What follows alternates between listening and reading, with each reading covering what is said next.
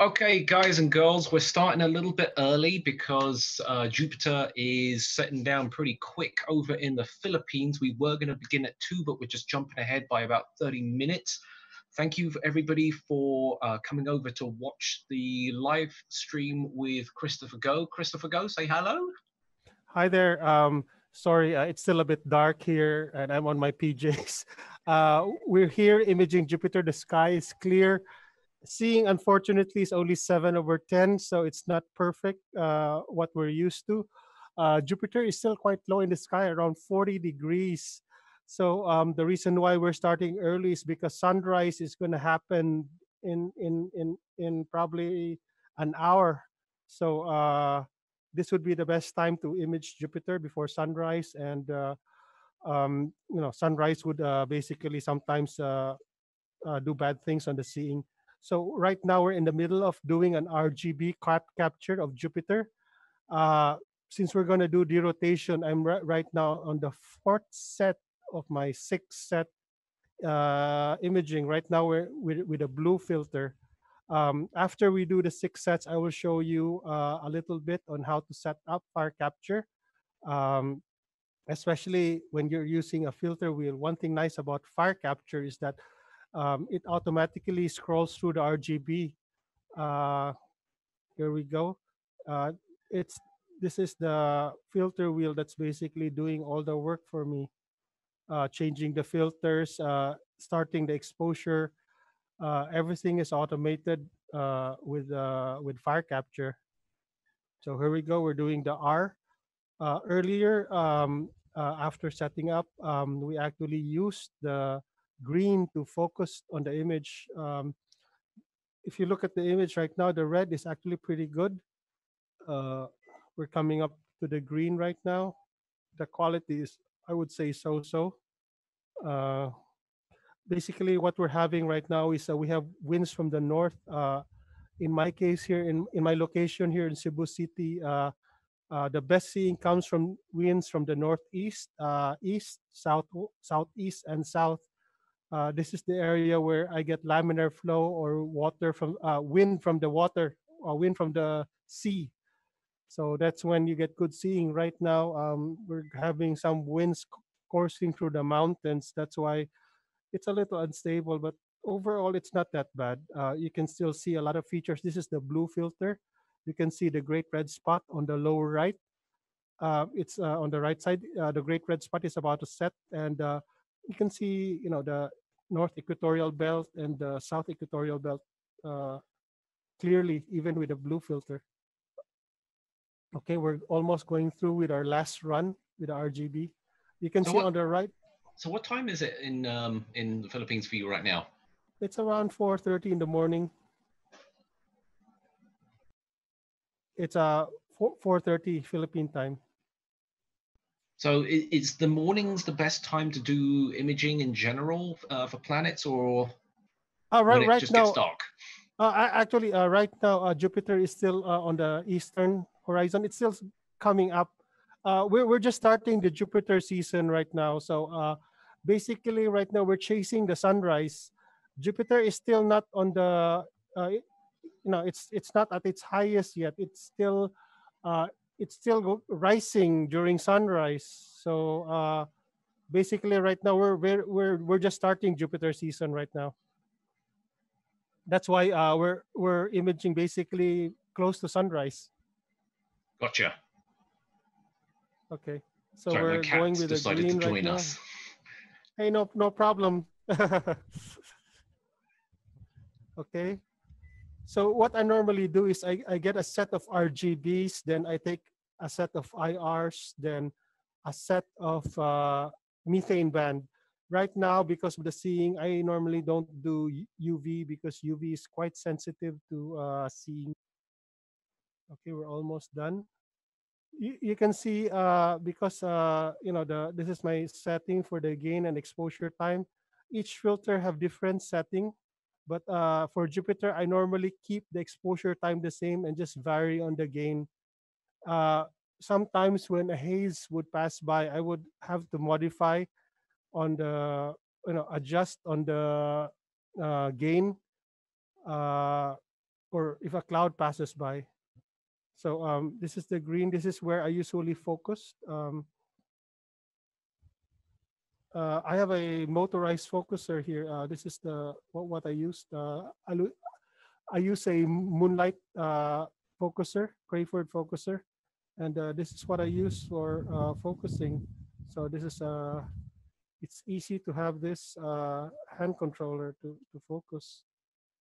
So what I normally look at is I look at the south equatorial belt, the belt of Jupiter, and just check where I get the sharpest.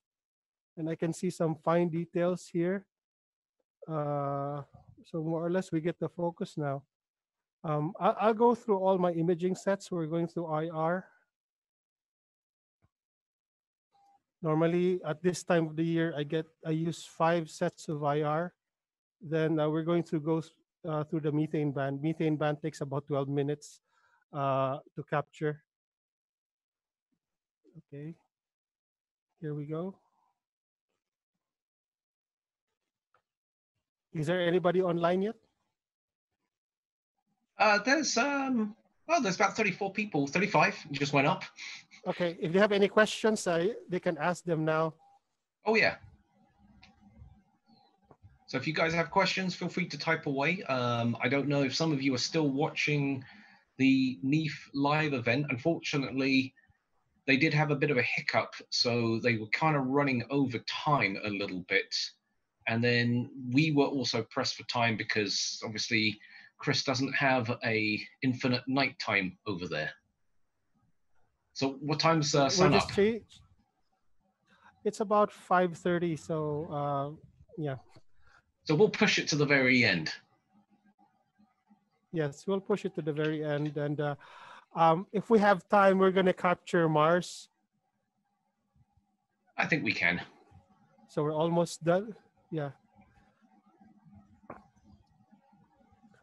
After we do the methane ban, I think that'll be around 2 p.m. your time.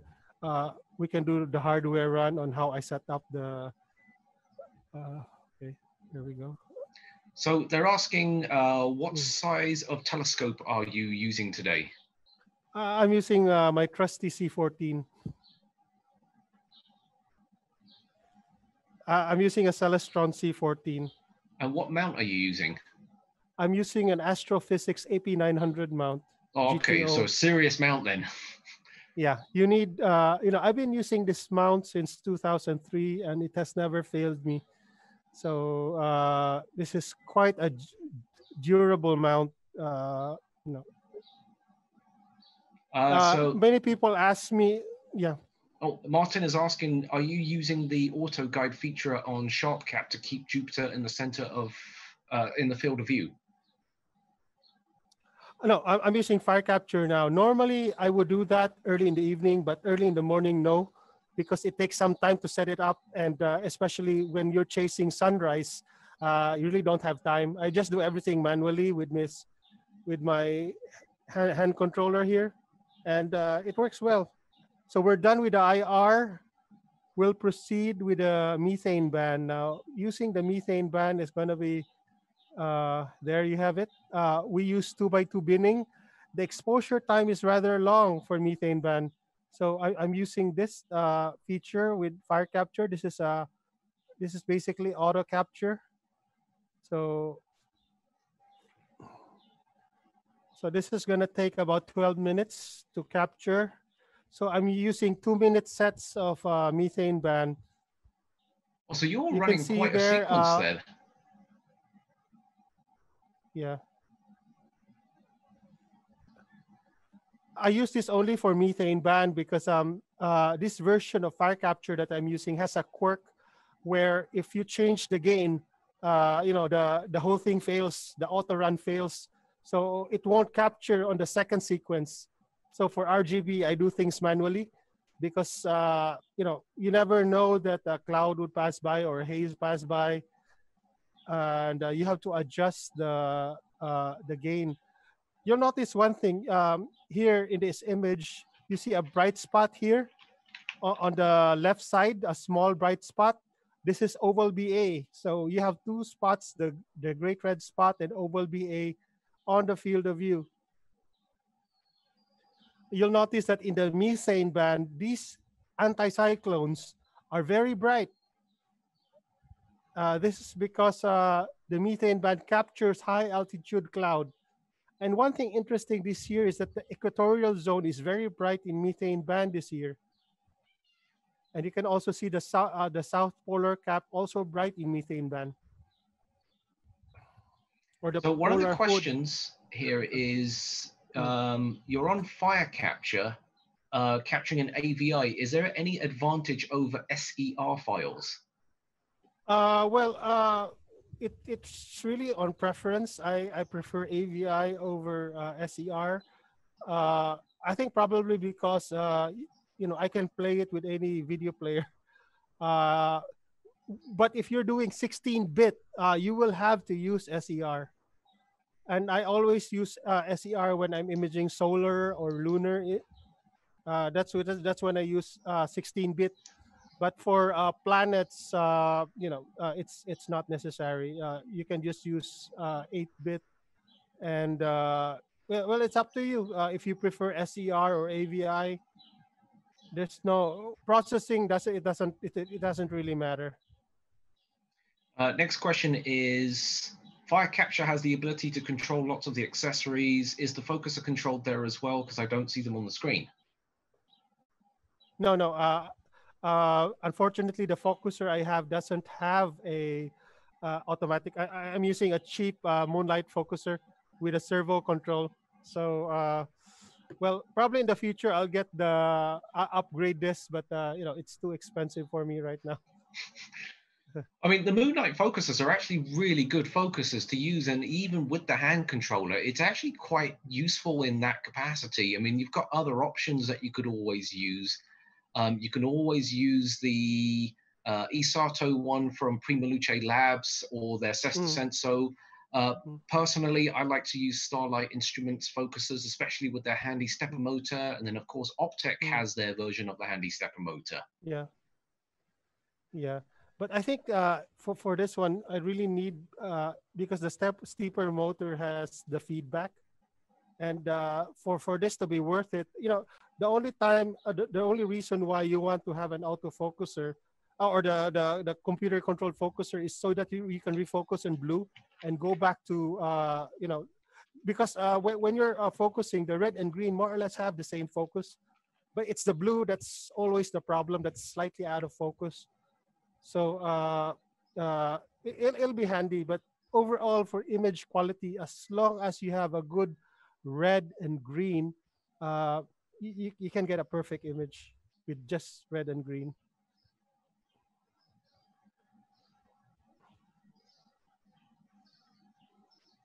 So we're doing the methane band right now. This is an 889 nanometer filter with I think 16 nanometer band pass or something like that. I'm using a chroma methane band right now. So, speaking of filters, somebody wants to know if the actual filters you are using are actually genuinely made out of glass. Yeah, it is, of course. These are chroma filters, chroma RGB and IR filters. The only filter that I have, the UV, is from Astrodon. It is a U Venus filter from Astrodon. But the rest of the filters that I have, I use chroma. Cool. So we're almost halfway through the methane band. It's funny because this might not look like the best image, but scientifically, this is the image that has a lot of things that you will see that will be of scientific value, especially if there's an impact on Jupiter or an impact remnant. These features will be very bright on methane band. So anything, if there's an outburst on Jupiter where basically an outbreak would occur either in the north equatorial belt or in the south equatorial belt or anywhere in Jupiter, a high altitude plume, this will show up on methane band. Oh, So wow. Okay. Yeah, I didn't know that. yeah. So even though this doesn't really look as nice as a color image, scientifically, this has a lot of value. Uh, but it takes time to get a good image. Uh, this one, I really need 6 sets to have a decent image, so the final capture will be won't be grainy. And if you notice, we're using very high gain right now. It's 465, and we're using probably 1/6 of a second, 1/7 of a second exposure time.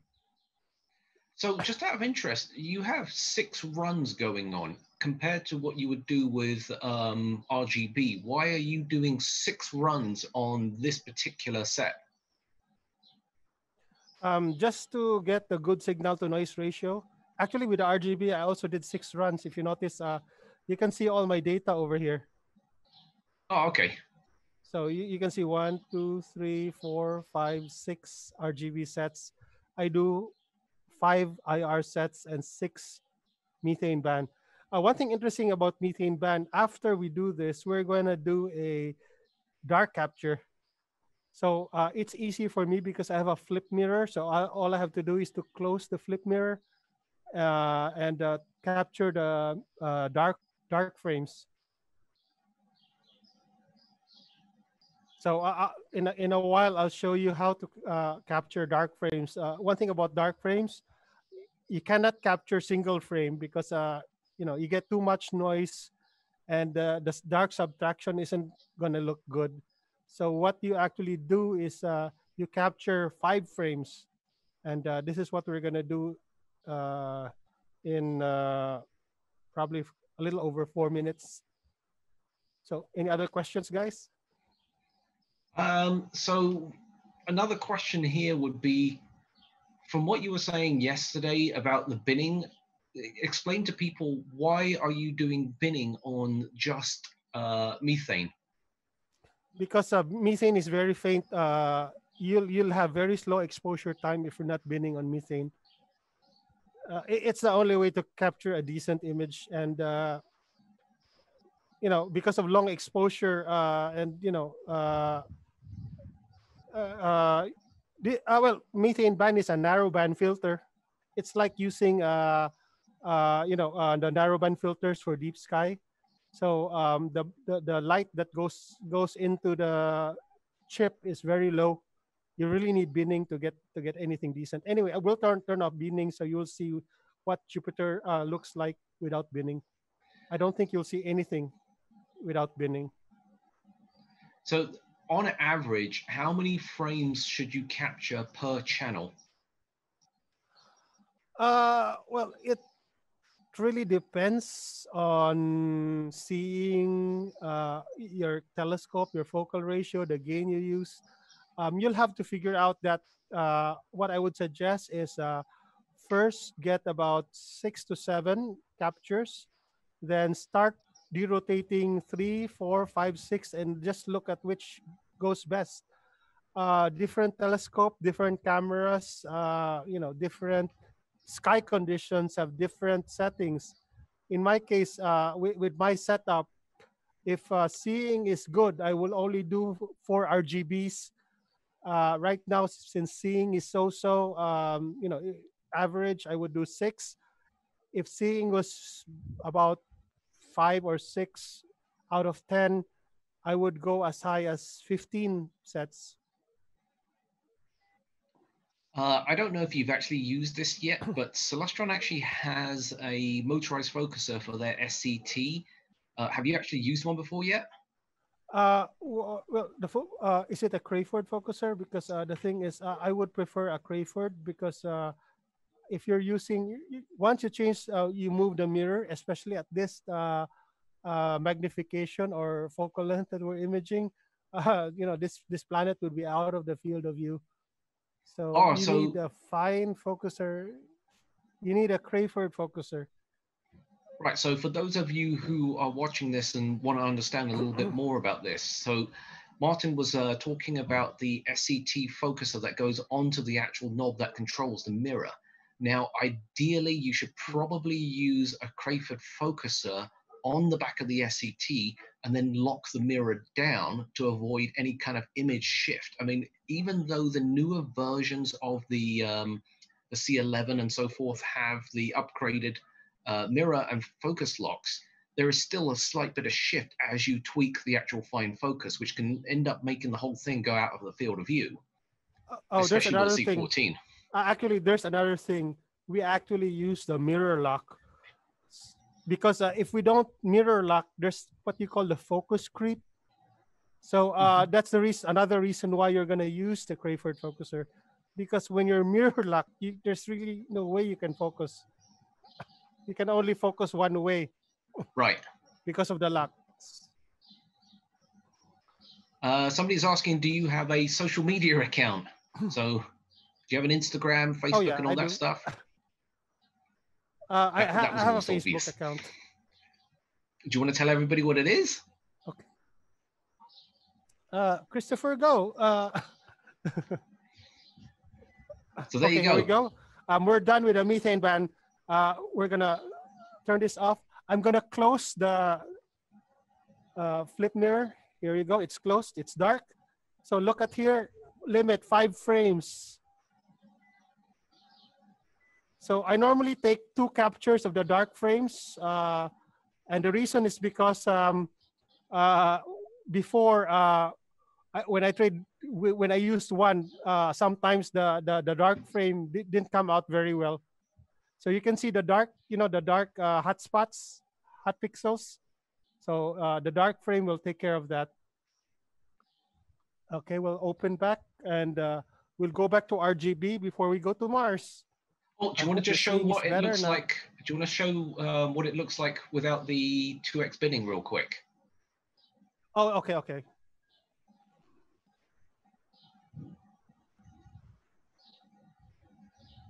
There. Oof. This is how Jupiter looks like without the 2x binning. So you don't really see anything. Okay, we're back to green. Okay, let's see. We may have to refocus again.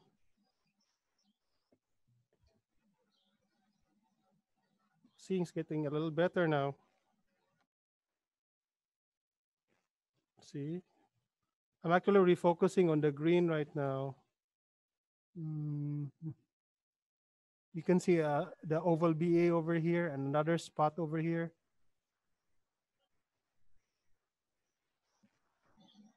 Oh, that looks perfect. I'm now focusing on this dark spot over here to see when we get the best contrast. Okay, we'll do another 6 runs over here. It's almost, yeah, okay. It's almost 5 a.m. So it'll take about 9 minutes to do the 6 runs. Then we're gonna move to Jupiter. It's actually almost sunrise right now. It's already twilight. You can see the sky is getting brighter. Simon, can you turn on the webcam of the other laptop? Sure. Let's see if we can get it working.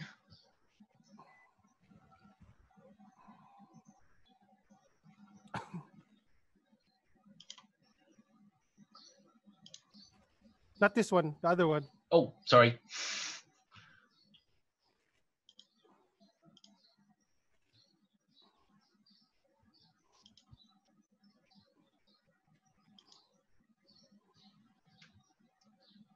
How did we lose this?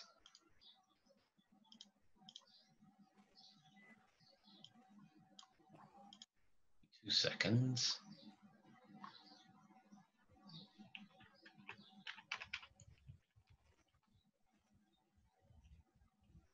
So you notice that everything based on histogram. Here you can see it's about 90+%.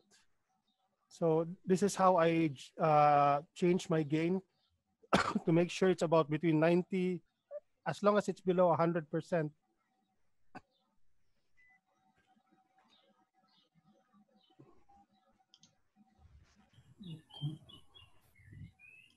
It's still dark. Well, it's still dark. Let's see. You can see it's almost twilight. All right, they should see. Oh yeah, that I can see it now. Yeah. Hopefully nobody saw my it's Zoom slowly. GoToMeeting ID number and password, because then I'm going to get flooded with people.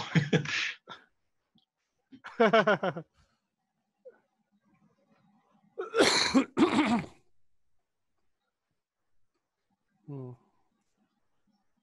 Yeah, the seeing is a little unstable, but probably around 7/10. So we're going with the green. So Mike from Asteroid Hunters is asking about cooling. Did you acclimate the scope? Did you cool the camera down, or are you running any type of cooling at the moment? There's no need to cool because it's still early in the morning. So I think overnight the OTA has cooled. Oh, the seeing has deteriorated. At least we had an earlier capture, decent capture earlier, but it seems like, yeah. Normally, early in the evening, I would cool my C14. It takes about probably 2 to 3 hours to cool the C14. With this is with passive cooling. With active cooling, you can probably do it in. Wait a sec. What happened?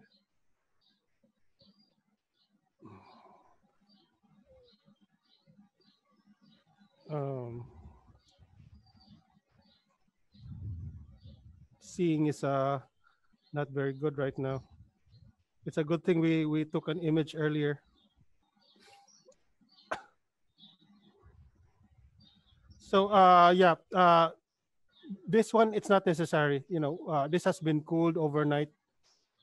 So it's 5 a.m. here right now. So there's really no need to cool this OTA.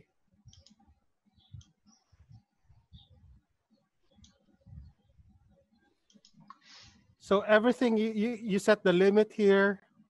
If you want to use AVI or SIR, the filters are basically switched automatically. So I don't have to do uh, manual switching of the filter. So everything is controlled through ASCAM. Oh, seeing is not good. Yeah, I just noticed this is dropping. So, Chris, while we're waiting for this, how long have you been doing this? I mean, how long did it take you to get to this point? I started imaging planets in 2003 during the Great Mars Opposition, and basically started imaging Jupiter in 2004. This is a slow process. We learn along the way. We learn from others.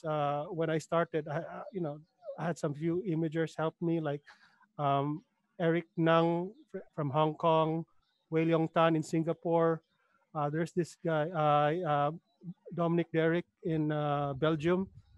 And of course, Damien Peach was there to help me out. And along the way, we get advices from Anthony Wesley, Don Parker. A lot of imagers really helped out. And I wouldn't say that, in my case, I'm still learning from people on how to get things done. Um, my way of imaging isn't really, I don't really want to get, the best images every night. My goal is to get scientific data. Right now, we're supporting the Juno spacecraft. So in, I think, April 10, we're going to have another perijove. So this is actually the region that what we're imaging right now is the region where Juno is going to image in 3 days. What day is today? Today is oh no no next on April 10. That's next week. Next week Saturday. So this is the region that Juno will have a high resolution image later on next week. So this data would be very important for professional astronomers. Those are using Juno. And there's another thing with my workflow. I have a limited amount of time. Unlike now, right now we have a long vacation. In fact, we have an indefinite vacation. Yeah, It's one exactly. of those days where, uh, after some time, you look forward to work now. you know, it's always you look forward for a weekend, but normally I would, I have limited amount of time that I can do. I have kids, I have work, so I have a limited amount of time that I can capture. or else I'm gonna be stressed out in the office, and my wife might start complaining. And I have limited amount of time in processing the stuff that I have. So I try to have an efficient workflow. So this is what you would need. You have to have a workflow from this preparing your telescope to capture. Imaging right now is actually a challenge. Waking up at very early in the morning is not that easy. That warm bed. It's difficult to get up out of the bed at 3, 4, 4:30 or 5 a.m. just to image Jupiter. But it's fun. It's challenging. I know we covered this yesterday, but people are asking which camera are you using and why? I'm using a QHY 290. I'm happy with this telescope. It's actually a cooled version. One thing I like about QHY is their cameras are sealed, and one thing I don't have a problem with QHY compared to other cameras is dust. And for me, dust is one of the biggest problem because I've spent over thousands of dollars and of different methods. In fact, I have an electrostatic gun i- in my cabinet just to I thought that it would help in removing dust, but there's really no way with the current chips that we have, the big chips, to get dust perfectly out. And so far, with my experience with the nitrogen sealed cameras, which QHY has, it's dust sealed. So I never had problem with dust. And so far, I work with QHY in improving their drivers. So if you notice, everything is flawless. As you move from filter to filter, there's really, or when you do binning, you don't have any crashes. Everything is flawless. Yeah, I mean, I got to admit, they've come such a long way from the early days, and they've. I mean, this is the thing about QHY and other competitors for the CMOS technology is they've made astronomy affordable for most of the people out there. I mean, when you pick up one of their QHY cameras, I mean, instinctively, you're getting a serious piece of hardware right here, and you'd be thinking Yeah, you'd be paying hundreds of thousands of dollars for it, and you don't. They're that's all true. affordable. Yeah, that's true. That's true. Well, QHY has a $50,000 camera, Well, but yeah, they but but do. but but in the end, yeah, it's really affordable. And to have a dedicated planetary camera, this is something that QHY and ZWO did, because before we used to get cameras from security cameras, and the problem with these is that we really had to talk to them to modify the way they capture, to make it suit for astronomical purposes, and to have a cooling system. Even though I don't use a cooling system, is something which is very important for me. If you notice the temperature here, it's 29 degrees. If I use the uncooled version of this camera, the temperature would be around 50 close to 60 degrees now. Well, we can actually see the sun coming up on the on your other camera. It's getting bright really fast. Yeah, it's gonna get bright. So we have to go to Mars right now. Give me a second. I'll move the telescope to Mars. Okay, so while he's doing that, I'm just going to remind everybody, if you want to enter our draw for a $50 gift certificate, make sure you subscribe to our YouTube channel and subscribe to our Instagram and send us a direct message. You can enter as many times as you want, I guess, but it only counts as one entry because we only see your name once ultimately. So yeah, just go ahead and do that. It's a $50 gift certificate. We will be announcing the winner probably sometime on Monday or Tuesday, depending on the poor person that is actually dealing with it and how inundated they get. So yeah, feel free to fire off some questions. Mike, in reference to your question, which mount is he using? He's using a AP 900. We did that a little bit earlier. So, oh, whose phone's going bing? So if you're looking at the videos down at the bottom, you can just about see Chris fiddling around with the scope.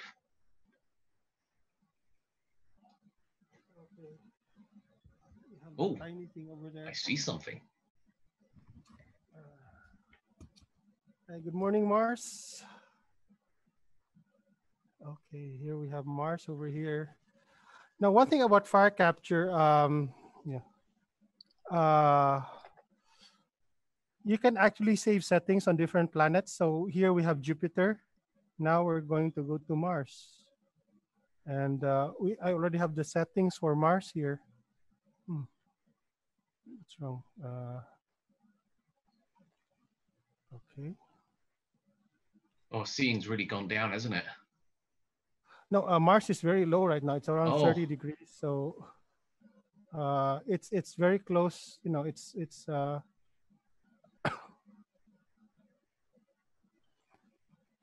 we're a few minutes from sunrise, so the air is starting to get unstable as it heats up. Let's see the red. Okay, we'll just do a little capture. It doesn't take long to capture for let's see. I need to increase new limit. 40 seconds. Okay. Let's do it 45.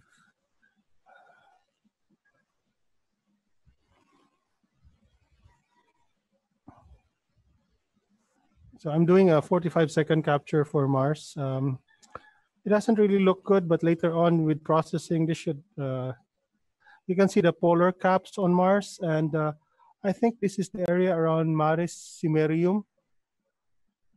I think more or less. Okay. So you notice Mars has a higher surface brightness, even though how small it is right now. It's about 6 arc seconds right now.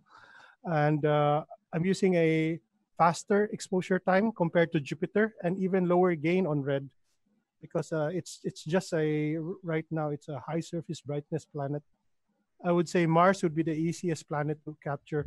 And later on this year, for those of you in the Northern Hemisphere or for us in the Northern Hemisphere, Mars will be perfectly placed. It'll be about 22 arc seconds. Hey, is there something wrong with my focus? Things seems to be, wait a sec. Let me redo the focus. Yeah, it was a little out of focus. Sorry about that. Looks better now. Yeah. Seeing is a little better. It was out of focus. Sorry. So I'll just have to delete these two.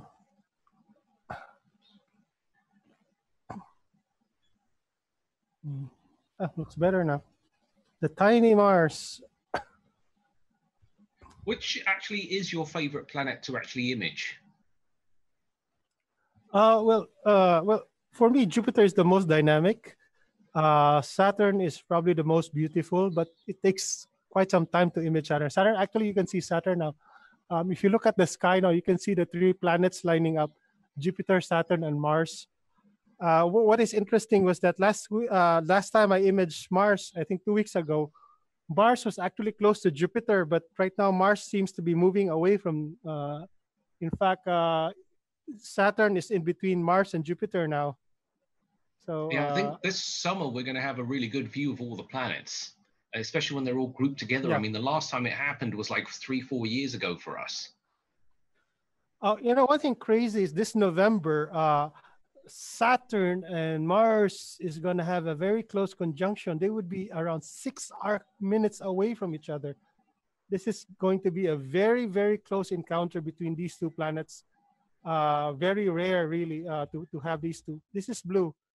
You can see that the blue is featureless, and you can see the polar caps and some hints of clouds. That's it. I mean, that's all you should see with Mars.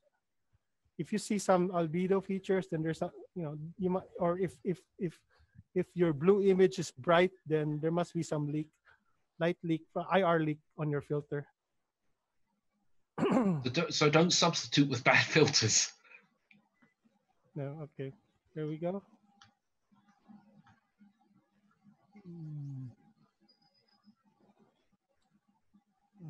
You'll notice that the eastern, the left side of Mars is very bright compared to the. I wonder what's going on there.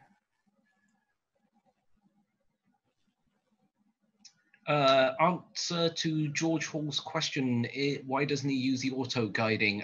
We've actually answered that earlier on in the stream.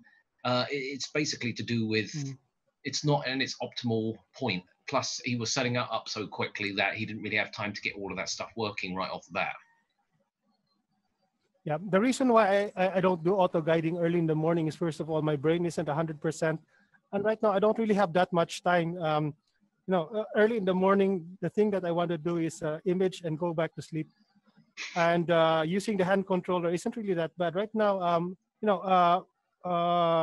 My mouth is polar aligned, so I don't really have to do a lot of adjustments with the planets. Just a few clicks here and there, and setting up the auto guiding takes time. So what we're gonna do now, because sunrise is coming up, we're gonna do one last set of after this 3 sets of Mars and IR. Then I'm gonna demo to you how to set up the filter wheel to make it automated. Okay, let's lower this so you can see my camera.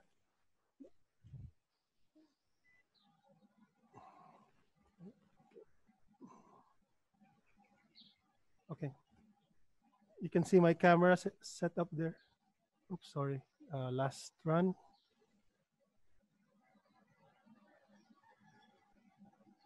So you can see my telescope and camera there. In fact, I just use a Telrad. I think sometimes the simplest is the easiest method. Yeah. Oh, by the way, the camera. Oh, it's disconnected again. Okay.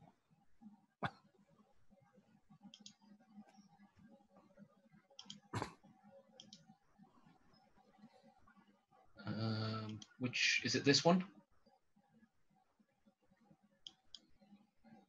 The other one. Well, I think that's the one. Yeah, that's the one.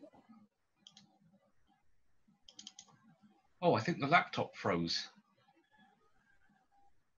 Is it moving for you? No, it's not. Yeah, no, it's stuck for me. My laptop is okay. Uh-oh. Just reboot that. Okay, let me just reconnect it then. I'm assuming you're using Wi-Fi and all that stuff. Oh, yeah. It's probably what it is.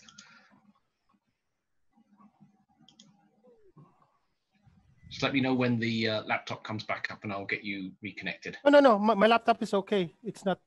My laptop is okay. Oh, I can't connect to it now.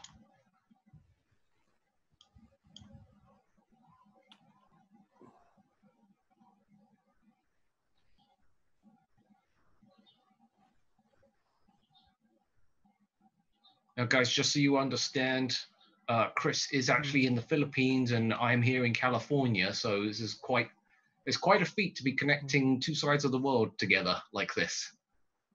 Yeah. We're going to do IR. Then we're going to I'll show you how to set up the filter wheel. It's more than 100%.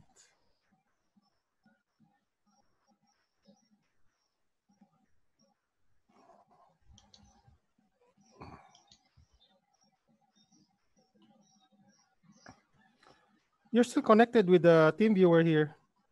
I'll reset TeamViewer. Not on the other laptop. I'm connected to one of them, but not the other. Yeah, I'm connected to the ThinkPad. Try going TeamViewer again.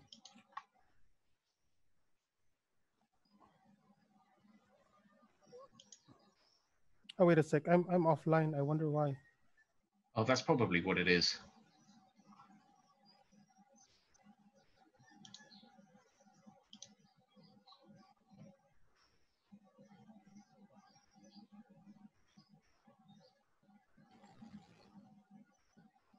Okay, wait a sec. Okay, I'm online again. All right. Okay, this is the last IR.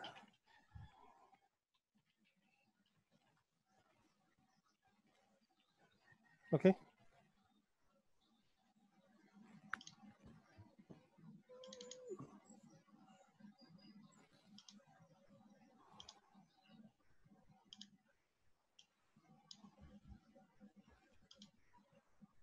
So we're on the last run here for IR. Okay. Okay. So we're done with imaging this morning. If you want to set up the filter wheel, all you have to go to is here in the settings. First, you set up the motorized filter wheel and basically initialize. And you can get the choices here. This time I'm using the Starlight Express filter wheel. You can see the properties. It has 7 filters. Okay. Okay. Then once everything is set up, you go here, filters, and you make sure that you can use RGB sequence. You place R, G, and B. I would recommend that you have a 2-second delay because once the filter changes, there's a slight vibration that happens. And jump to the first filter after the sequence. So you just check these. And one thing when you're using here, fire capture, where was that? File naming settings, capture settings. Use WinJupo's file naming convention. Always use this one. And what else?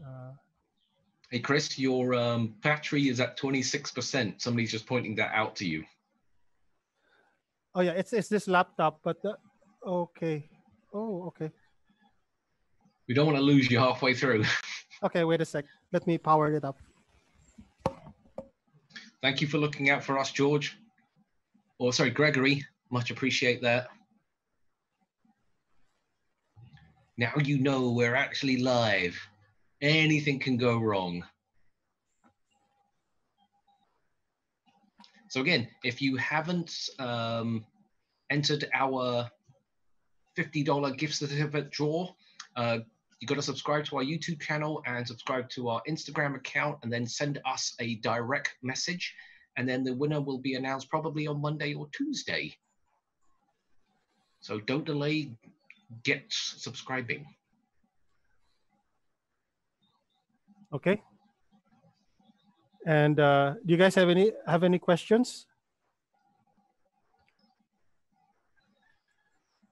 Is a telescope in OAS mode equivalent to equatorial when imaging the planet, since the cameras have a high frame rate with only 30 to 60 seconds exposure? We actually have. I've tried imaging out as, but I was using a 2.4 meter Richie Chrétien in Thailand. Oh, the seeing is better. Let me do a little capture with Mars while we're talking. We had a field rotator. So you probably need a field rotator. I'm not sure. I think a few people a few years ago they were using Dobsonian on imaging, a track Dobsonian, and they were able to get good images. But I think when you're using derotation, that might be a problem.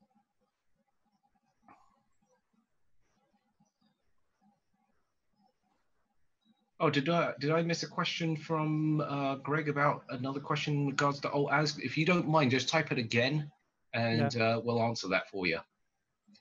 George is asking, what arc second per pixel are you imaging at? Right now it's around 0.1314 arc second per pixel.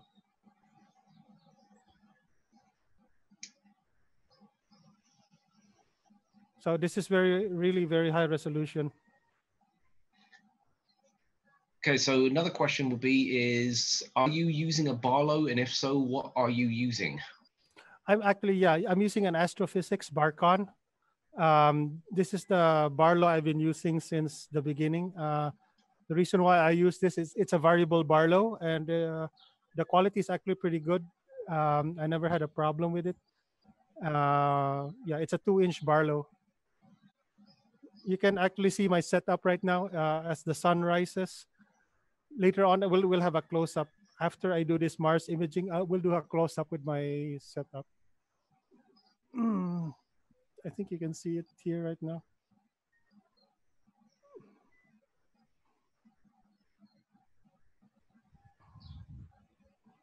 Oh, seeing is very good now.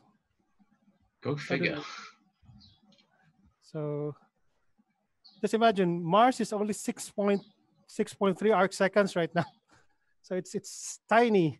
Later on this year, it'll be 22 arc seconds. So it'll be a lot bigger later this year. You'll see that I don't have anything fancy on my telescope. I don't even use go to early in the morning. Since planets are bright, I just use my Telrad. Do you ever do deep sky imaging?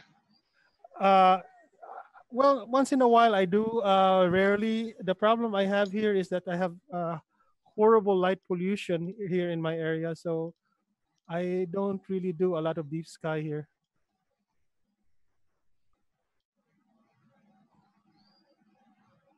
But once in a while, I can image comets. But when I do deep sky, I normally don't use this telescope. I use my astrophysics refractor for deep sky.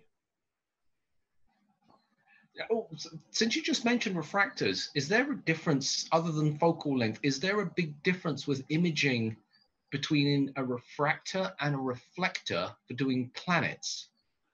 It's aperture. A 7-inch refractor would cost 100 times more than a 7-inch Schmidt-Cassegrain. So, you cannot imagine owning a 14-inch refractor. Well, the funny thing is I actually have access to a 230 refractor that we're probably going to use in the summertime to do planetary imaging. You're better off with a C14. I know. Yeah. But you just like to try that out. Yeah, or even a C11 would be much better. But refractors are very nice telescopes. But they're good for wide field deep sky, and that's what they're made for. Probably for planetary, it might be less expensive and easier to mount a reflector or a cat. And this it boils down to budget. Right. I mean, out of all the different type of reflector telescopes, which one really is the best one? I mean, we've got quite a few choices. You have a Mac Newt, a Mac Cass, you have Newtonians, obviously, SCTs, you have RCs, you have the plane wave CDKs. I mean, in your opinion, I know you use the C14, which we can see. Yeah, but I've also used a CDK. They're nice, but they're way out of my league. Well, have you actually used it for imaging, and do you actually see a noticeable difference? I was in Thailand. We have a 1 meter CDK there. I do a joint project with Narit in Thailand, and we actually use their CDKs there. They're actually good, but the thing is, a 1 meter CDK is about $1 million. Way out of my budget. Oh, they could always loan one to you, I guess. Well, that'll be nice. But really, realistically, if I could afford, I'll probably get a 24-inch classical Cassegrain. That'll be nice, but budget-wise, probably on my dreams. Okay, after the stream ends, we need to talk, okay? Okay. Okay, we're done with imaging. Any other questions with regards to the camera? Not yet. I'm sure people are going to keep on sending questions in. Okay, because I'm gonna shut down fire capture because in a few minutes the sun's gonna rise, and anyway, I'll give you a tour around. Uh, I don't have a portable camera, so I'm just going to show you. So this is my imaging system, the flip mirror and the Crayford focuser here. And this is the cable that goes to the controller. This is the flip mirror. The flip mirror is really a lifesaver, especially early in the morning. It's really frustrating to get the planet into the field of view of the camera uh, if you don't have a this Crayford focuser. In my case, this is an old Crayford focuser. It's a Homeyer Crayford focuser. I think a few companies still sell. I'm not sure. I think Vixen sells one. You can search around, but having a flip mirror really is a lifesaver. Uh, the Crayford, you have to have a heavy duty Crayford focuser because these can be heavy. You have the filter wheel here. This is the Starlight Express and the QHY 290 over here. So for now, my system works very well for the setup. And it looks like you're on a pier mount. Is that right? Yeah, it's a portable pier, and you never go wrong with the astrophysics mount. I've been using that for since 2003. It has never failed me. Although I had to change some cables. I have some backups on practically all the cables that I have here, just to make sure that I could image every night or every clear night. But overall, this mount is you can't go wrong with this mount. So this is actually a question that was sent to us earlier, and since you've actually got your camera up, can you talk about your cooling setup because it seems different? It almost looks custom. No, this is the ordinary QHY for the telescope. Yeah, for the telescope. Oh, I never used that. Actually, when I bought it, I bought my telescope secondhand, and it has a Peltier cooler, but it was a big hassle to use it. So in the end, I just gave up. I never used it. Hopefully, in a few months' time, when this thing is over, I'll probably get a newer Schmidt Cassegrain because my problem with the C14 is that the optics isn't really good right now. It has some dew inside. Yeah, I really have to open this up and clean it, but right now I don't have the guts to do that. I'm a bit nervous to open things up, even though I've been to the Celestron factory and seen how they do this. But still, it works for me. Then I'll still keep on using it until I get the new one. So another question here is, would there be any benefit of using, say, the Edge HD version over a standard version? I don't see any big difference. Damien Peach uses the Edge version, so the only reason I would prefer the standard probably is to light, more light, because the Edge has a lens on the close to the the back end, and that lens you probably lose about 3 to 5% of the light that comes in. So that's basically probably the only difference. But flexibility wise, I would probably prefer the Edge. So if they made a 24-inch of the Edge, you'd probably grab that then. My problem is having a 24-inch Edge is to mount it. I don't think my AP900 could handle it, so I probably need a bigger mount for that. But then again, when I got this mount, I got this for half the price of what it's selling now. So I'm happy. Those were the days. Oh yeah, totally. Yeah. So just out of interest, what other cameras have you used other than the 290? Well, I started imaging with a ToUcam, the Philips ToUcam. That was ages ago. Then I started using the imaging source, the MK21, and we also there was a time I used the point gray camera. Uh, Basically, then for quite some time, uh, I use some of the Celestron cameras, which was the imaging source cameras, the Skyris cameras, and once they stopped developing cameras and the 290 came up, then this is where I started using QHY 290. So another question here is, can you use an off-axis guider instead of a flip mirror? One thing, the thing is, you use the flip mirror to center the object, and I wonder if the off-axis guider would do that.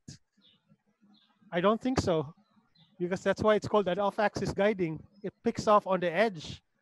The reason why we're having the flip mirror is because we want to get the planet into the field of view, so it's easier for us to manipulate, to center.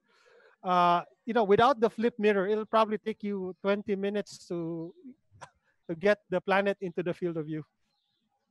So it saves time, and especially right now, I don't have 20 minutes. You want to have everything in seconds. And one thing nice about the flip mirror, earlier when we were imaging in methane band, you notice that I had to close the flip mirror to take dark frames. That's going to make things very easy for us. And one thing you'll notice in fire capture, I wonder if you noticed this one when we were imaging in fire capture, is that it saves all the settings. So you don't have to go through you don't have to set up everything all over again. Let's see.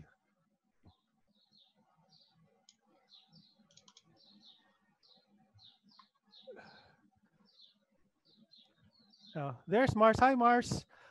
If you notice, let's place this Mars in the center. Oh, are we going back to your screen? Hold on one second. Hold on 1 second.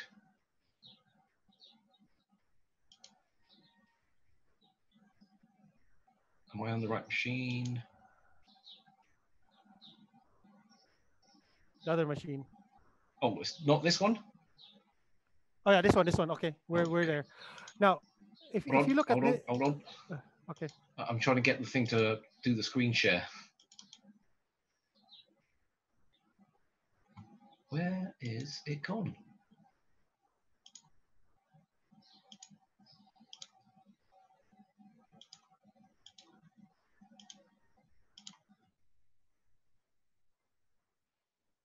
Uh-oh.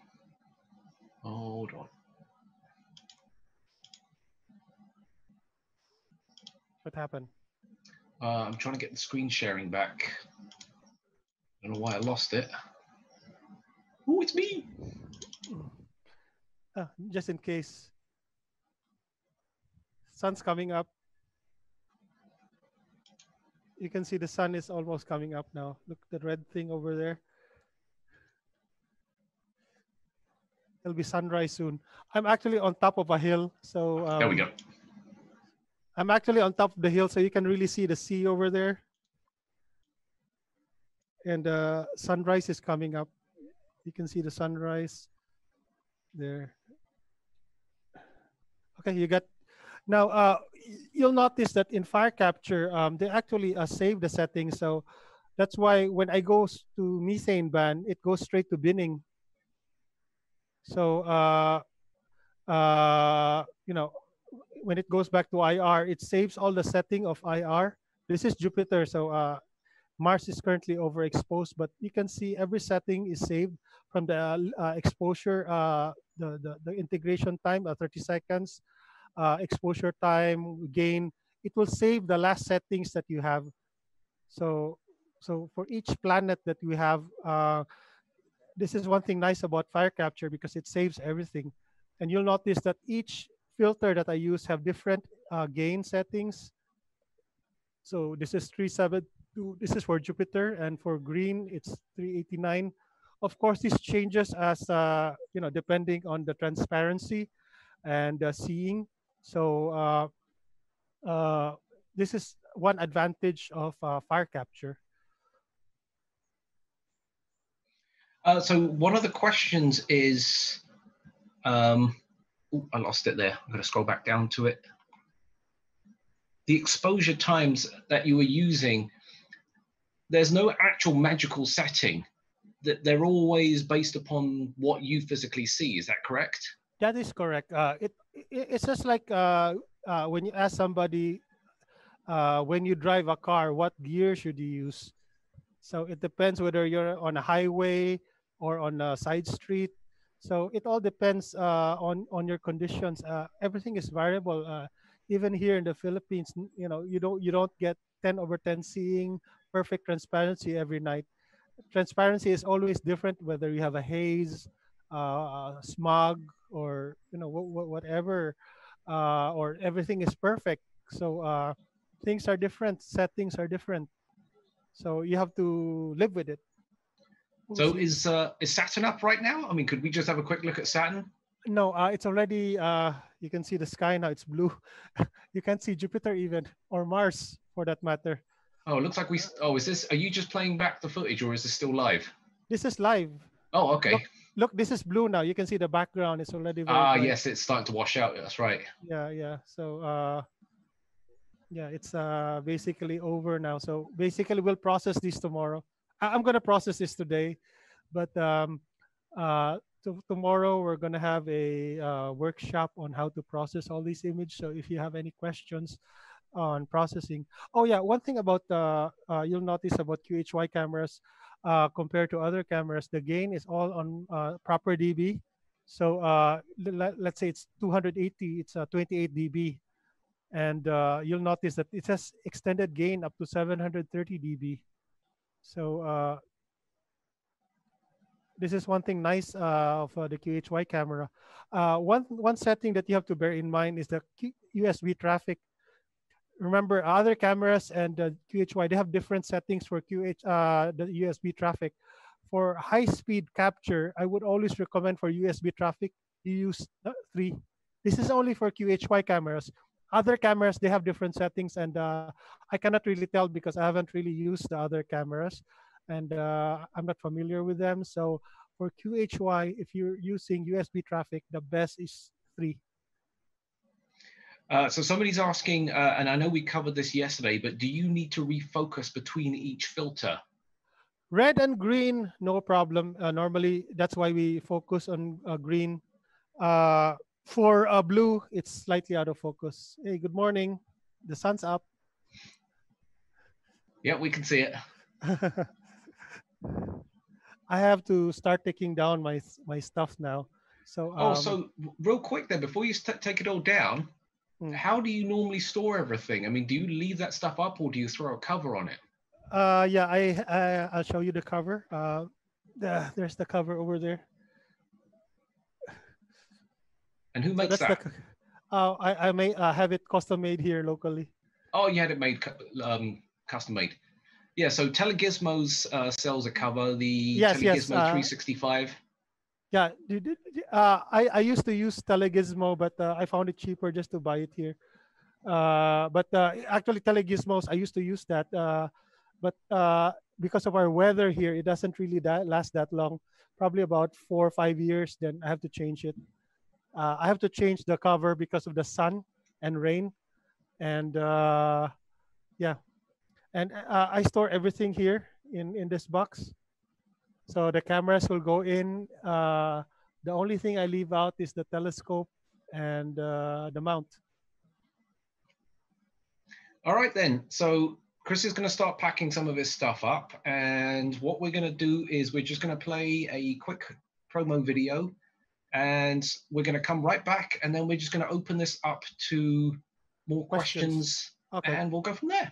All right. So don't go away. We're just going to take a quick break. So if you need to pee, now's the time. I'm Jen Winter, and I own Daystar Filters, and we're actually out of Warrensburg, Missouri, flyover country out there. We have lots of square footage, lots of acreage, and big blue sky. I've had a very strong math background, and I was studying mechanical engineering very early on, but I also was heavily into photography, scanning things. I worked in a newspaper, so I was in media with a math background, or math with a media background. The two came together when I met my late husband, Vic, who was an astrophotographer with a Kansas City Star.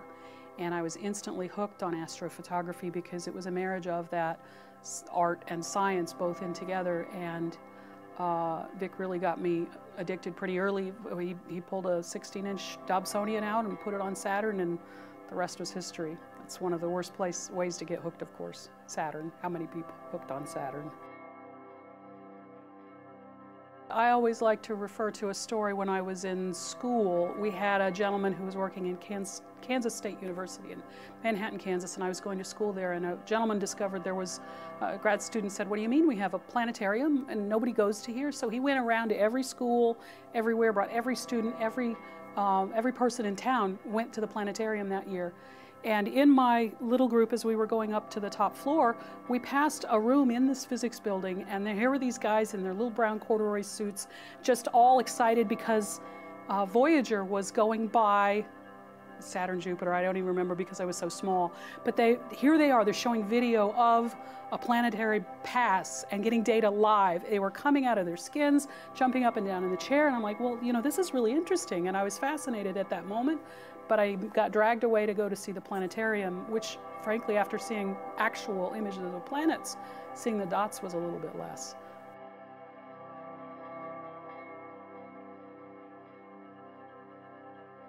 Well, I think we need to get a little bit more hands-on and a little bit less hands-off. I'm finding that when we do outreach, in our area of the country, there's an awful lot of outreach, but I find that the youth are becoming so addicted to their screens, and there are so many good pictures of astronomical things out there that seeing something on the web is sufficient. They're satisfied by seeing these Hubble images. But when they have the chance to look through that telescope and see Saturn through the eyepiece, there's always a moment where they question, is this actually real? Am I actually seeing this? So that direct connection to the equipment, having a hands-on experience instead of a cyber experience, that makes more of an impact, I see, in getting them moved along further into astronomy. We found that schools have more difficulty getting, with budget issues, they're having difficulties getting people out to field trips for nighttime astronomy. But daytime astronomy, of course, you can go right to the school. We have outreach guys who can, and there are even a lot of outreach support groups where you can participate and even have access to materials to get out and visit the schools. And during the daytime, the teachers are much more likely to have activities and the hands-on opportunities daytime versus nighttime. It helps a lot. The most important thing with the sun is, because the sun is so bright, astronomy is usually about collecting light, and more light is better. But with solar observing, you're buying dark. The sun is already bright enough, it's so bright that it'll blind you. So with solar, we always have to reduce down the amount of light that's going to damage your eyes through infrared and ultraviolet radiation. But also, if you reduce the light from wavelengths that you don't really care to see, then you can start to pick out details that you wouldn't otherwise. And the hydrogen is all about, perhaps you remember in chemistry that you have these little emission lines that in a spectrum you see lights light up in different colors. So we're going to isolate the color of light that hydrogen emits. So then you can, and hydrogen and helium is what the sun is made of. So then you get to see what the sun is really doing instead of it just being a big circle. Hydrogen alpha will be the brightest line, and if we got more complicated, there are energy levels and how much energy it takes to make different wavelengths of light. Hydrogen also gives, the alpha line gives a more interesting view of the sun. So you have, it's more interesting, it shows more contrast, it's brighter, and it represents an energy level that physicists are interested in the science from. A lot of times folks don't quite realize that the sun is a star. It's the most fundamental concept about astronomy and about actually solar physics.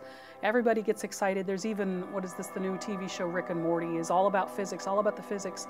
Well, we happen to have a really cool physics experiment. Einstein's theory of relativity references things like the sun in it. And so solar physics is astronomy, except up close in a way that we can watch it change hour to hour, day to day. We're still today, even Citizen Kate is learning more about. The Citizen Kate was the project where they were looking at the sun during the eclipse. We're still doing real science on the sun every single day to learn more about physics that we didn't know yesterday. So I like solar versus nighttime just for that interactive aha moment where it's not just black and white dots.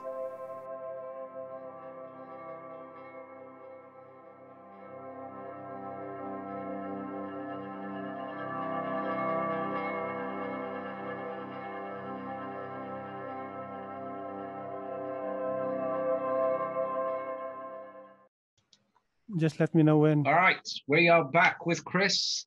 We're just going to give you a quick sneaky peeky of what he's doing right now with some of the processing. We will cover all of this in depth tomorrow. So this is not the actual processing. We're just being impatient. We just want to see some stuff. Okay, this is the image we got this morning. This is how it looks stacked. Let's see.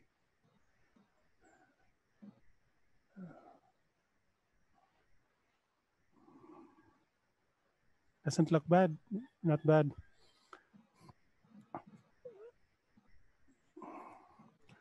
You can see the oval BA and the great red spot and the wake of the great red spot. You can see the difference without wavelets and after wavelets. That's quite amazing, that is. Yeah. And I don't know, because it doesn't really look nice on my laptop screen, but it'll look nice on my desktop screen. Oh, it definitely looks good over here. I tell you that much. I mean, yeah. the amount of detail is astounding. Yeah. And this isn't even the perfect seeing. This is about probably around 7. Let's check Mars, because Mars is faster to process. Let's see. So what do we have here? So you were asking how to use this. Mm-hmm.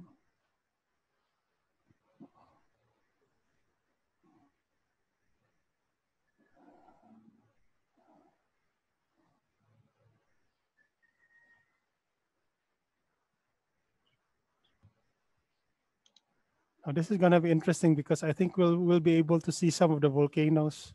Oh, really? We'll see. Ooh.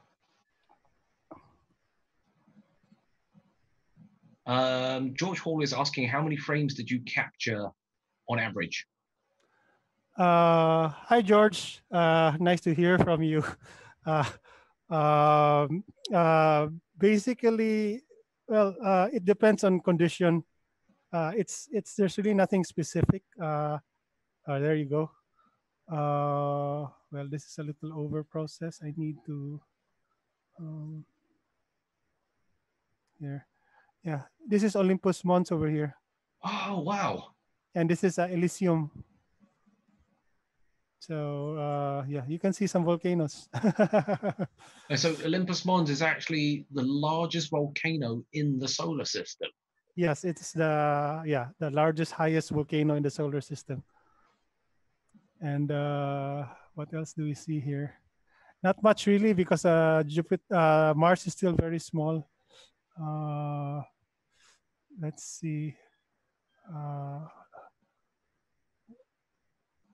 I think we'll get more information here.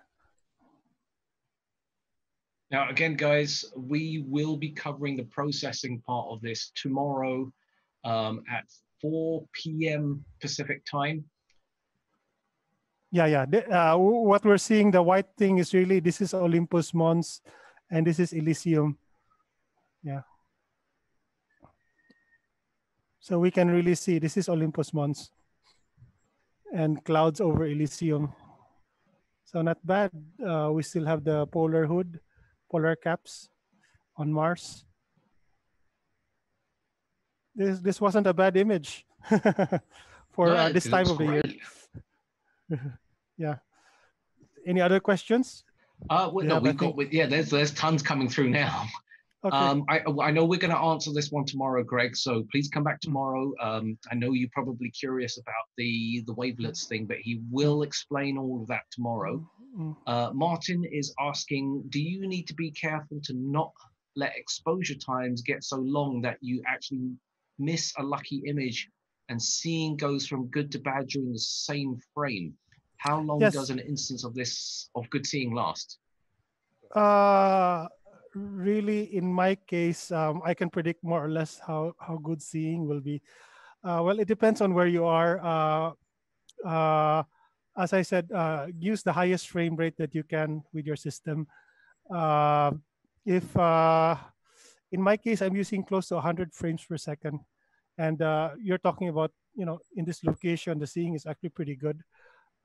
Sometimes we get about usually this time of the year supposed to be 9 to 10/10 seeing every night, but we still have winter weather right now. So even this late, well, quotation mark winter weather, winter winds. We still have the northeast monsoon, which is supposed to end last month, but it's supposed to be summer here right now, the hot season, but it seems to be delayed. So during this time, when seeing is good, you can actually do slower frame rates. Well, it depends on your camera, telescope, focal ratio. There's really no fixed thing. You really have to find your sweet spot. This is a question that was submitted earlier, or actually from yesterday. Is there any difference in using larger pixels? The general consensus would be big telescope, big pixels, small telescope, small pixels. But is there any massive advantage over using a camera with larger pixels? Because you use the 290, which is only a 2.9 micron. Well, it depends on really on your seeing and your location, and also the telescope type you're using. If you're using a Schmidt-Cassegrain, in fact, I won't mind if I have a larger pixel. But the thing is, my Barlow will have to work some more. I may have to use extension tubes for my system to get the magnification that I need. But really, it depends on your system. Uh, Honestly, I'm not happy with the way that the pixels are going smaller and smaller. I'm happy probably around 3 to 4 microns. So what would be the But ideal micron size for your particular scope?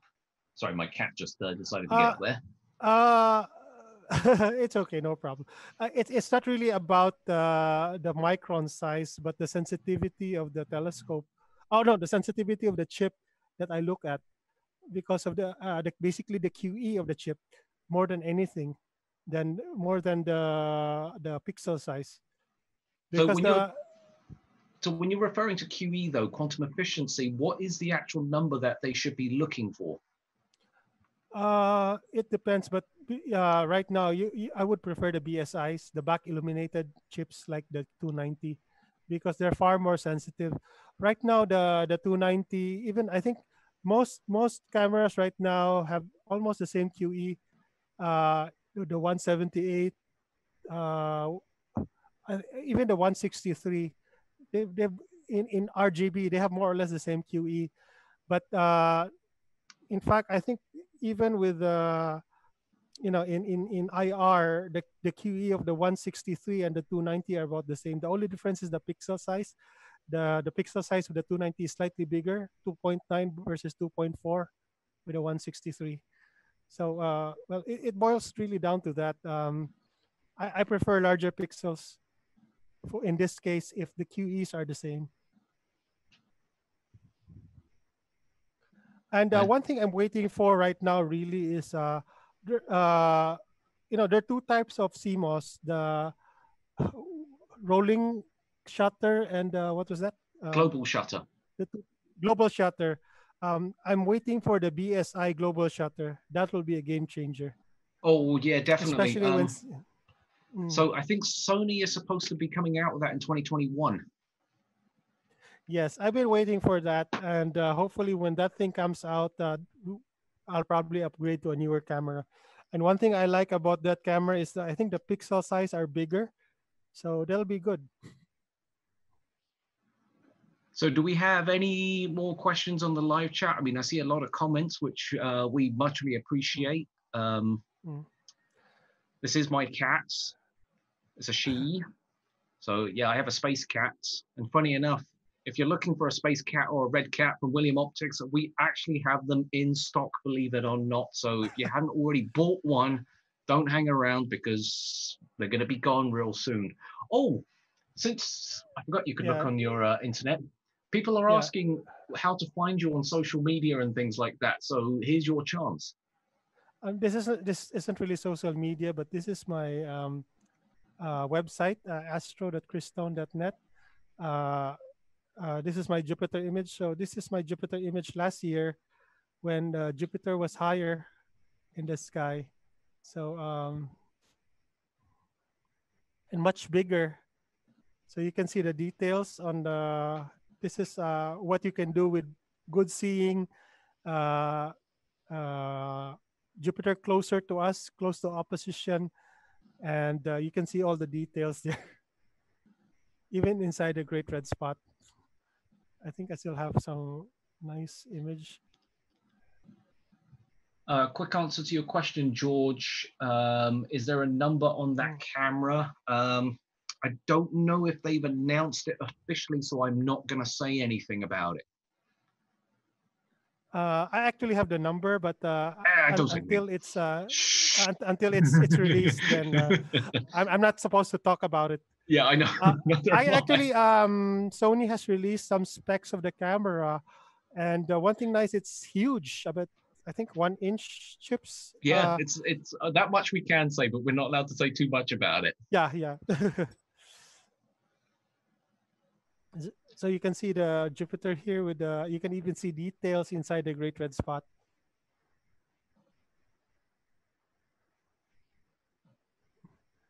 Is this probably one of the best images that you've taken so far? I don't think so. Probably you know what? Show us the best image you've taken so far. I really don't know. I really can't say which is the best. You know, that thing doesn't really concern me. It's basically, you know, how much we can contribute to science more than anything else. Well, hold it. Let's keep it on this picture for a second, because there's something actually quite interesting going on this picture. Is if you look at the red spot, you can see how some of it is actually spilling out almost. Yeah, this is the flaking event that we had last year. This was in the news last year, where we have these small ovals that went through the halo and basically extracted some red material out of the Great Red Spot. People thought that the Great Red Spot was shrinking because of this, but after this event, there was really, the Great Red Spot really survived unscathed with this.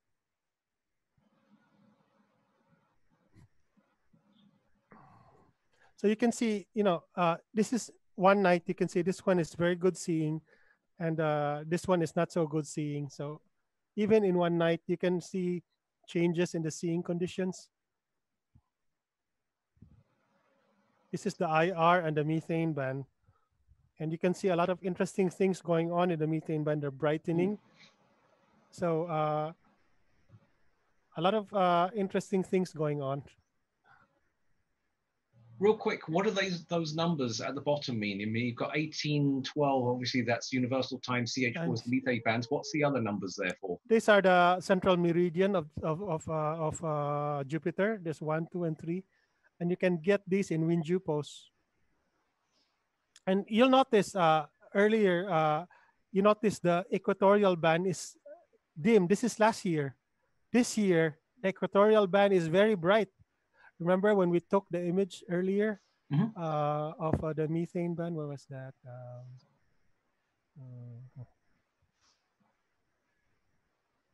Here. If you look at the methane band image, look, this band is very bright. So there's, things are different every year with Jupiter. Nothing is always the same. So what's probably the best or the most interesting feature that you have captured since you've been doing this? I mean, you've said you've been doing this for well over 10, 15 years. Yeah, probably the most exciting was the impact on Jupiter on what's that? June 3, 2010. Do you have anything? Did you image anything at that time? Yeah, I imaged the impact. You got tons. Yeah. Look at this image. Look at here. Wait a sec. I think I'll have the full. This is the full video.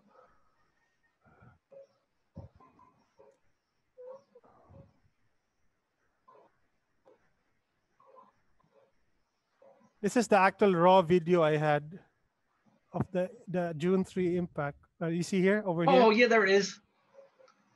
Now, you knew this was going to happen, or was this by chance?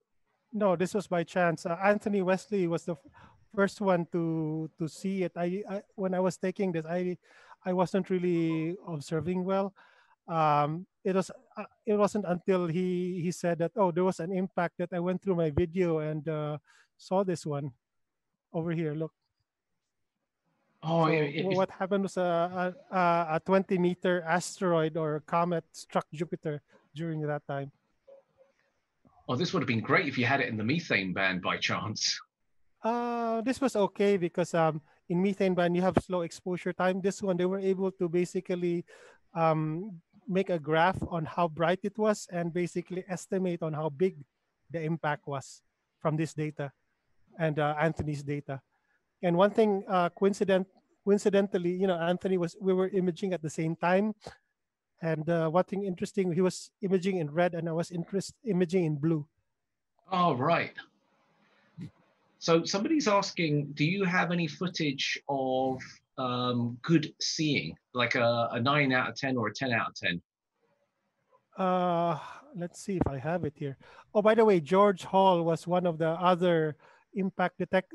He also discovered an impact on Jupiter. So hey, hi George. Oh yeah, George is here. I know this guy. I've met him a couple of times, and we communicate with each other. Let's see if this is a good one. This is an old image. No, this is a color image. Sorry. Go back. Can we see that real quick? Because this gives a really good example of mono versus color. Yeah, this is a color, and I was using the Next Image 5. You can see.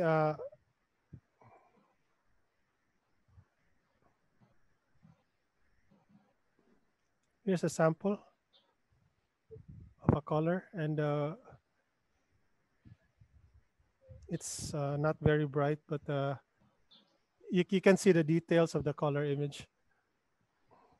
So do you actually think there's a big difference between shooting monochrome versus color? I mean, for a color one-shot camera, this is really good. Yeah, but you should bear in mind that Jupiter was overhead during that time. Oh, that's true. Yeah, right now I don't think you can do that. Let's see if I have some data. Good seeing. It's on my desktop where I have all the good data. Let's see.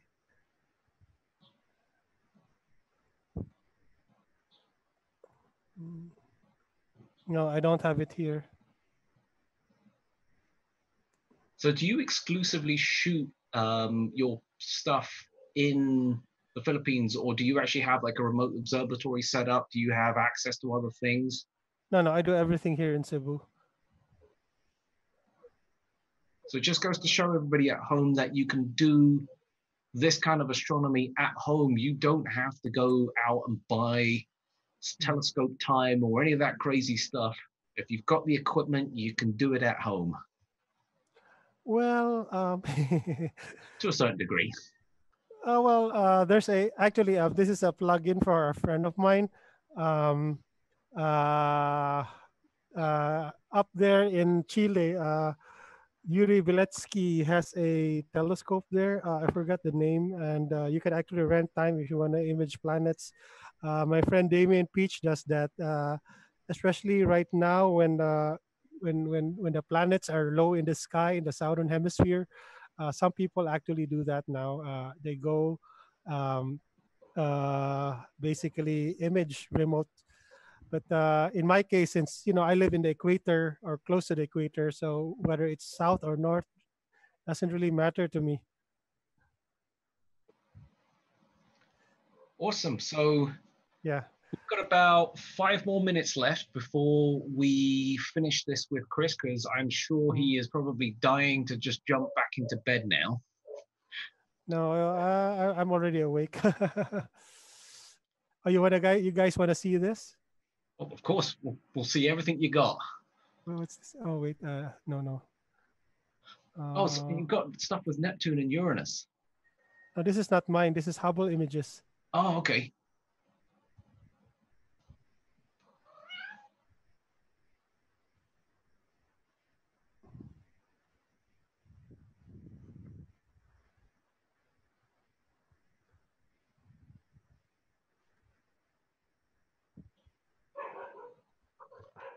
Yeah, this is a Hubble image taken a few years ago.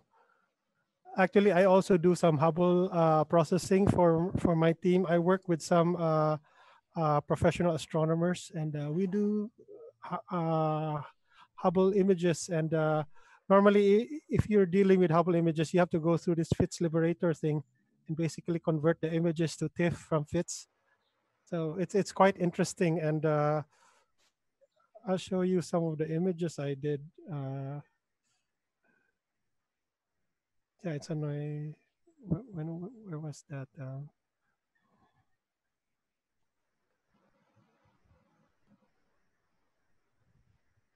So this is an image which I think you're familiar with this image of Hubble of Jupiter using the Hubble Space Telescope. I was the one who processed this image for them, and you can see the press release here. So this image, I was the one who processed for them.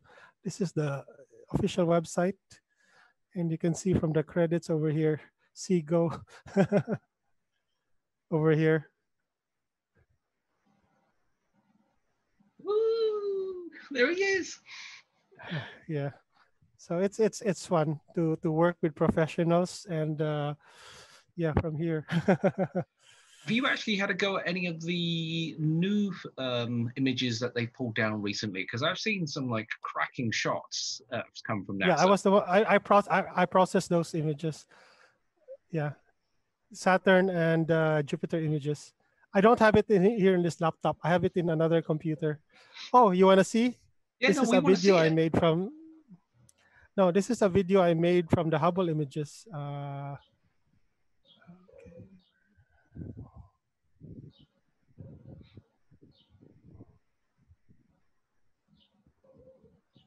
It's actually hidden here.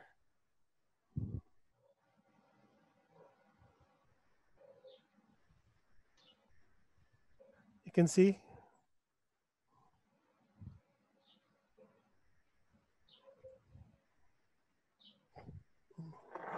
That is pretty So this, crazy.